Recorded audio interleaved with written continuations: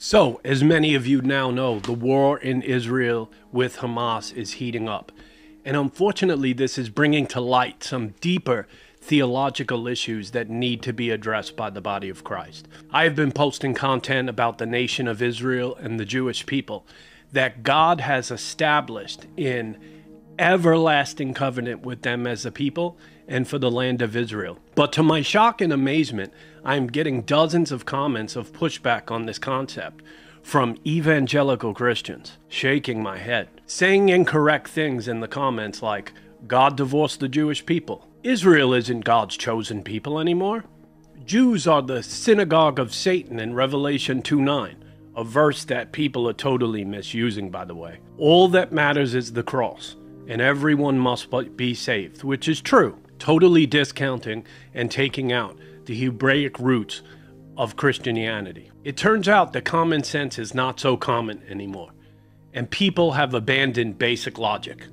And the evangelical church has bought into this big lie. But it's not shocking because 1 Timothy 4:1 says, the Spirit says in the latter times, some will abandon the faith and follow deceiving spirits and things taught by demons. Okay, so there are demonic spiritual forces behind this. There's a spiritual war going on, trying to deceive and blind believers to certain truths.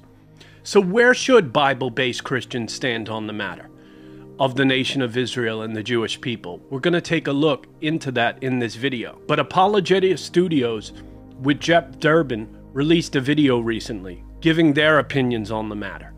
I really had high respect for Jeff up to this point, until I realized the whole world has lost their mind. Let's take a look at his thoughts on the Jewish people in Israel. And stick with me, because after this video, I'm going to offer my rebuttals to it and do my best to shred him to pieces. Let's look at the video. So it's just a really strange thing to say that evangelicals are like, I stand with Israel unequivocally. It's like, guys, they're sinful people. Well, what comes on the end of that typically is this next statement, which is, because they're God's people. Yes. And you hear things like that, and it just goes to show precisely what you landed on. Unequivocal support because they are God's chosen people. It's a theological commitment. That's right. Exactly right. And so we need to ask the question, is somebody who is physically descended today from Israel by blood, physically descended from Israel, who rejects the Christian message, rejects Jesus Christ as Messiah and Savior, hates the message of Jesus, spits on Christians in the streets of Israel, is that person God's chosen people? Are they truly Jewish? And look, it's an important question to ask because put it all on the table. You're not hearing from people who just always opposed this idea. Luke was raised in this. Zach was raised in this. My whole Christian education and Bible college education was right in line with that. Those are God's chosen people, God's chosen people, God's chosen people over there. And we're sort of like the stepchildren, so that's God's chosen. And we're like the stepchild. We get all these blessings and stuff, but they're really the apple of God's eye. Isaiah 65 has something to say about that. It sure does. It sure does. And so let's go to the Bible itself to ask the question, does the Bible give to us this idea that the modern evangelical has today in the West about the state of Israel today, the people in the land of Israel today? Does it give us the idea that we have been raised with in evangelicalism? And I want to say, no. No. And so I'll give you an example from an inspired apostle. So yeah, you're seeing Jeff's comments on the thing. And first off, I'm not going to go word for word and tat to tat with Jeff. Dr. Michael Brown, a Hebrew scholar, already did this and completely shredded Jeff to pieces. So go watch that video where Dr. Michael Brown responds to him and shows clearly through Scripture God's support for the Jewish people and the nation of Israel. But I did want to refute to one of Jeff's comments directly that he said in this video, the idea that Jewish people don't like Christians, that they spit on us. This action was widely denounced by the Jewish community and considered a fringe behavior. But What does it matter how the Jewish people respond to Christians? What does it matter how they treat us?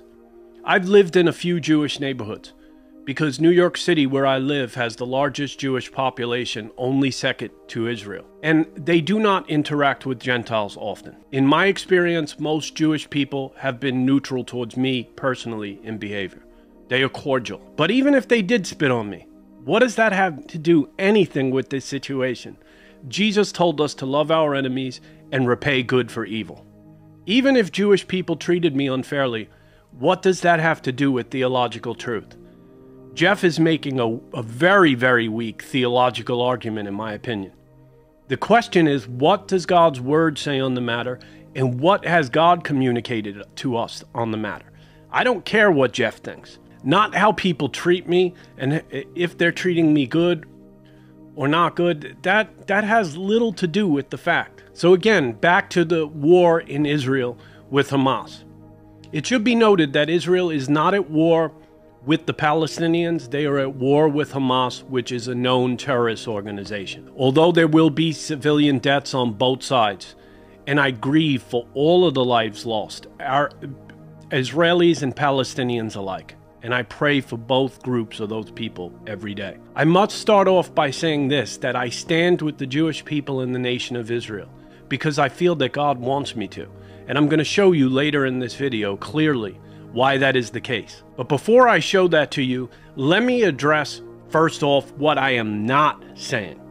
Although I support the nation of Israel, I do not always agree with the Israeli government's decisions. They often respond to attacks against the Palestinians disproportionately. And although you do have to go at terrorists kind of hard, I am not saying I want to see a war. I am not saying I am pro-war. I am not saying that the loss of civilian lives is acceptable, particularly the Palestinians. I am not saying that God wants war. War is something that humans do in relation to power struggles when two parties disagree. It is the result of the sinful condition of mankind. This is not the heart of God. God does not want to see war. But unfortunately, it is needed at times, and we have to be ready if these things happen. So it should be noted that the Biden administration is beginning to back up on their support from Israel less than a month into this conflict, which is no good. I have a feeling that the Democratic Party will eventually turn on their support for Israel more and more as the days approach. So let's get into what the Bible has to say on the matter, and the viewpoint I believe Bible-based Christians should take. First off, let's address the lies, and then get into the truth. Andy Stanley recently said this and he's in so much hot water for so many different things it's even hard to count at this point. But he made a statement that we should unhitch from the Old Testament. Or many people in my comments on my videos were saying, subtract Jewish history from Christianity. God divorced Israel in the Old Testament. Or the church has replaced Israel. All that matters now is the cross of Jesus and salvation. And there is truth to that statement. All must come through the cross. However, at the same time, God did not break his covenant with Israel. Also, many foolish people say that the Jews have no more place in biblical end times prophecy. Yet all of end times prophecy revolves around the tiny nation of Israel. It's almost head-scratching. So let me go over some biblical common sense statements regarding the matter. God revealed himself to Moses this way in Exodus 3, verse 6. Then he said to Moses, I am the God of your father, the God of Abraham, the God of Isaac, and the God of Jacob. Okay? And Elevation Church made a song about this. I'm calling on the God of Jacob. Okay? So God identifies himself and ties his whole identity into the Jewish people and the nation of Israel, naming himself after three Jewish people. And many people will say, well, Abraham wasn't a Jew. That is true. Abraham wasn't a Jew. He was the first Jew. But God calls himself the God of Abraham, Isaac, and Jacob. Genesis 17, verse 7. So right from the jump in the Bible, God says this, I will establish my covenant between me and you and your offspring after you throughout the generations for an everlasting covenant, to be God to you and your offspring after you. I will give you and your offspring after you the land, all the land of Canaan, for an everlasting possession, and I will be their God. So God is saying here, I'm making not just a covenant, an everlasting covenant with the Jewish people. And I'm going to give them the land of Canaan, which is modern day Israel. Covenant is the highest form of commitment and only breaks within death. It's the highest form of commitment that the Bible makes. Christians do not understand the concept of covenant. And I'm going to suggest they don't understand it at all. And this is why things get lost in translation. And this is the problem why we have such a mess in the church as far as marriage and divorce and the whole LGBTQ conversation, is because people don't understand covenant. That marriage is a covenant between a man and a woman meant for life. One man, one woman. So I saw the movie recently, Covenant, by Guy Ritchie, Madonna's former husband. And I watched it. And it's a story of an American citizen within the Middle East and the wars that we had there.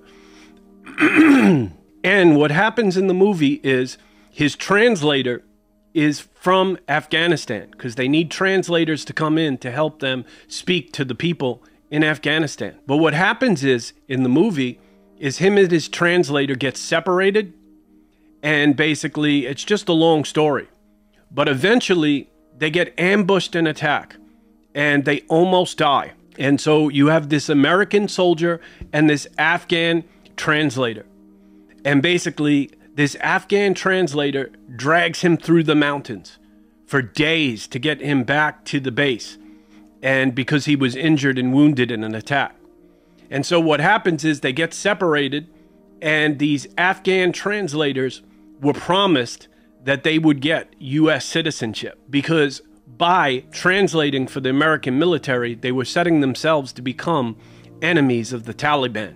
So the soldier and his translator get separated, and then the soldier comes back to the United States to find out that his translator is basically now was denied citizenship into the United States, and now he's an enemy of the Taliban, and now he's hiding for his life. And so basically this soldier goes into Afghanistan, finds him, and takes him back to the United States. And that's why the movie was called Covenant, because a covenant is you never give up. You never leave someone or break relationship with them. This soldier was willing to go into Afghanistan, face certain death in warfare in order to get this guy out and bring him to the United States, and he does. This is the concept of covenant. It is till death do us part, and this is the strongest form of a commitment in the Bible. God made an everlasting covenant with the Jewish people. So let's go over this concept that God divorced the Jewish people. And Jeff and his crew mentioned Isaiah 65. But the scripture ends in God setting up his covenant with them. It's scratching my head why they even mentioned that. But Isaiah 54, 4 through 10 says this: if you don't understand Israel, you're confused about the Bible, okay? Before we get into the scripture. If you don't understand Israel, the rest of the Bible is not going to make sense because it's tied into it. Okay, let's get into Isaiah 54 here. I'm going to bring it up on screen for you. Isaiah 54, verses 4 through 10. Do not be afraid. You will not be put to shame. Do not fear disgrace. You will not be humiliated. You will forget the shame of your youth and remember no more the approach of your widowhood. For your Maker is your husband.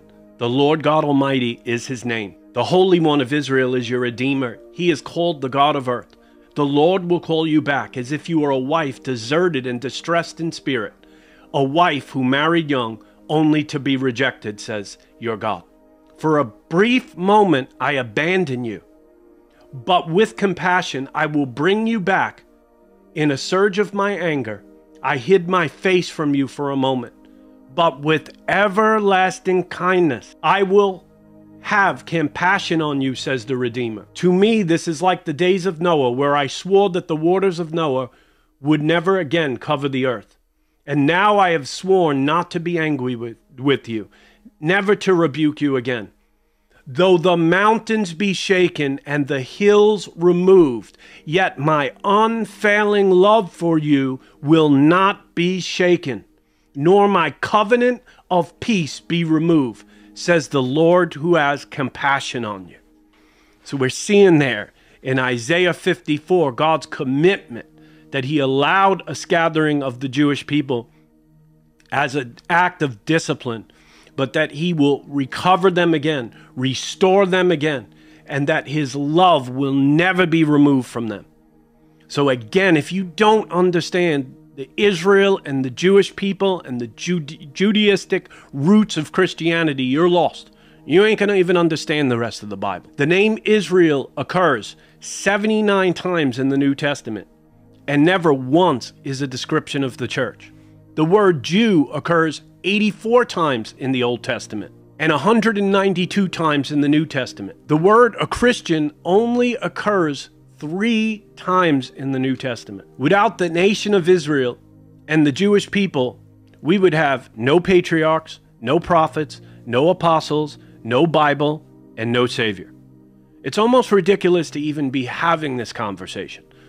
The Judaistic roots to Christianity are so firmly established in Christianity that to unhitch from the Old Testament would be the foolish thing that anyone could do. Let's get into the next scripture. It says this in Matthew. So in Matthew 15, the faith of the Canaanite woman. Leaving that place, Jesus withdrew to the region of Tyre and Sidon. A Canaanite woman from the vicinity came and crying out, Lord, Son of David, have mercy upon me. My daughter is demon-possessed and suffering terribly. And Jesus did not answer a word, so his disciples came to him and urged him, send her away, for she's crying out after us. And he answered, I was only sent to the lost sheep of Israel. Okay? So Jesus' mission was only to save the Jews. When the Gentiles started coming at him, Jesus knew that his mission was about to be a wrap. Okay? So Jesus identifies him, that he came to this earth to preach and teach and minister to the Jewish people. Okay? Let's get into another passage here. Romans 1:16. There's a rap group named after them. Romans 1:16. For I am not ashamed of the gospel, because of its power of God that brings salvation to everyone who believes, first to the Jew and then to the Gentile. Okay? As I look in the commentary here, the biblical commentary, it says this. Paul had no hesitancy in ascribing to the Jews a priority, both of privilege and responsibility, that the gospel was offered first to the Jew as a matter of obvious fact. Okay? So it's saying here in the commentary and in Romans 1:16, God offers salvation first to the Jewish people, even before the Gentiles. Okay? And this is the New Testament. This is the ministry of Jesus here. So basically, we're seeing more and more. Okay? Now, we're also going to go into one last passage. Ezekiel 37. Okay? So in Ezekiel 37 right here, which is the valley of the dry bones, in Ezekiel 37, verses 11 through 14. So he said to me, Son of man, these bones are the people of Israel. They say, our bones are dried up, and our hope is gone, and we are cut off. Therefore prophesy to them, saying, this is what the sovereign Lord says. My people, I am going to open your graves and bring you up from them. I will bring you back into the land of Israel. Then you, my people, will know that I am the Lord your God. And when I open up graves and bring you up from them, I will put my spirit in you, and you will live, and you will settle in your own land. You will know that I, the Lord, have spoken, and I have done it, declares the Lord. Okay, so this is an end times passage here, again, talking about that the nation of Israel would be regathered to a nation once again, and God will put his spirit in them, okay? This is very, very, very, very clear here, okay? Now, it should be noted that the Jews were scattered all over the world and came from 100 different nations to come into the land of Israel, which I believe was arranged supernaturally by God, by many different people. Harry Truman, the British government, many different people that brought them back into the land. This was almost an impossibility. And this is a fulfillment of biblical prophecy within Ezekiel 37. God saying, I'm going to bring you back into the land. So if God broke his covenant with them, if God's no longer concerned with them, then why is he bringing them back into his land? Why has biblical prophecy been fulfilled in 1948 and the Jewish people are back in the land against all odds? It doesn't fit basic logic, okay? It just doesn't, okay? So I'm going to give one more nail in the coffin. Joel 3:2, okay? And this is in the last stages of the earth. Right before the celestial signs happen and the return of Jesus Christ to earth, which he is returning one day, and he's returning soon. And I know a lot of people laugh and scoff at that idea, but he's coming back. Revelation 19, the rider on the white horse, whose name is Faithful and True. His robe is dipped in blood. He's coming for war. He has a name on him that only he knows. A name that is all powerful, and he will come back to judge the nations. But in Joel 3, verse 1 and 2, this is in the last point of human history, again, biblical prophecy. And he says, in those days, at that time, when I restore the fortunes of Judah and Jerusalem, I will gather the nations and bring them down to the valley of Jehoshaphat. There I will put them on trial for what they did to my inheritance, my people Israel. So in the last hour of human existence, in Joel 3, verse 2, God is calling the Jewish people and the nation of Israel my people. So if he broke his covenant with them, why is he still using these terms of endearment? It doesn't make sense, okay? And God is going to judge the nations for trying to divide the land of Israel. Now, I'm going to do a short video with my friend from seminary very shortly. And he specializes in Old Testament studies and is a pro in all things Old Testament. He does and practices many things and practices of the Old Testament. I was shocked at first because although I'm a supporter of the Jewish people and the nation of Israel, I really don't get into the Jewish stuff. I'm not a big fan of the shofar. I don't put up Jewish flags. A lot of charismatic Christians take that stuff way too far. I am a big fan of it, but I didn't get into that stuff until I had a friend in seminary that basically brought me to my first Seder, brought me to and had a greater understanding of the Sabbath that I did and shown me some of these customs. Jesus, our Savior, was Jewish. This is just so common sense logic. I don't get this. We can't understand Christianity if we don't even understand that our Messiah is Jewish and followed all of the Jewish customs. And by the way, preached, I didn't come to abolish the law of the Old Testament. I didn't come to abolish the Old Testament. I came to fulfill it. We are not to abandon the Old Testament. We are not to abandon the Jews. So we're going to explore these issues much, much further with someone that has a lot more experience than me in Jewish traditions. And we're going to take a much deeper dive and look into this. About DNA, about the Jewish people. Did God divorce the Jewish people and different things? What did the synagogue of Satan mean and all that stuff? We're going to do a deep dive. Today I was just covering some basic scriptures on the Jewish people and the nation of Israel. But let me close with this very controversial statement, okay? And this is going to get me in some trouble. I got my first death threat this week, so I know I'm actually getting into things, right? In the last days, the spirit of the Antichrist is going to partner with the spirit of anti-Semitism. There's going to be a hate for the Jewish people, for the nation of Israel. It's going to rise up. And a lot of that hate is going to be done through Islam. And its intention is to wipe the Jewish people off the face of the earth.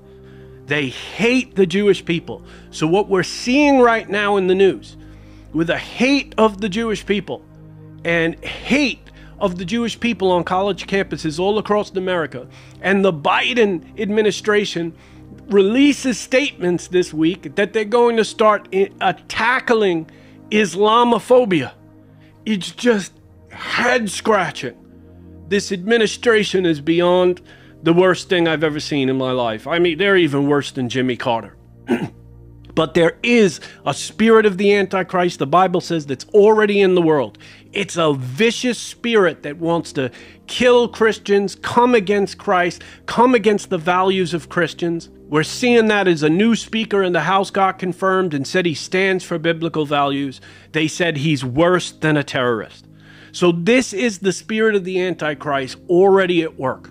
But it's going to partner with the spirit of anti-Semitism. It's going to partner with Islam. And they're going to try to wipe the Jews off the face of the planet. Iran has this as one of their country's goals. As far as I know, the Jewish people do not want to wipe the Palestinians off the face of the planet. I haven't heard it. But yet, Iran, who partners with Hamas and the Palestinian peoples, this is one of their goals. Many extreme Muslims hold to this view, but there are many God-fearing, peaceful Muslims too, as well. In no way is this statement trying to make claims of Muslim hate. There are many God-fearing Muslims. But when you see people turning against the Jewish people, and when you see the church start turning against the Jewish people, evangelicals, people burning Jewish flags in the street like they did in New York City yesterday where I live, you know clearly what spirit they are operating in. It is the spirit of the Antichrist. So guys, let's not be deceived. Let's have a good biblical understanding of what's going on and stand up for our values. I'm hoping that you will see today that God's plan and heart still exist for the Jewish people and the nation of Israel. Be blessed. If you like the video, please hit the thumbs up. It's something simple that you can do to tell YouTube to get this video out to others. Comment down below. Let me hear your thoughts, even if it isn't what I want to hear. Put those comments down below. People commenting from other countries, please let me know what country you're watching from. It's just very entertaining to see that Africa and Canada and Australia and many different nations are viewing the channel. And I'm just so excited to what God is going to do. And hit that thumbs up, hit subscribe. I'm going to bring you the best Christian content. It's going to be no cookie cutter stuff. I'm not going to be covering Kanye West's latest Christian rant or how the Friends star basically came to Christ before he died, or goofy, silly things like that. Only real hot button controversial issues, because we need to talk about these things. Be blessed.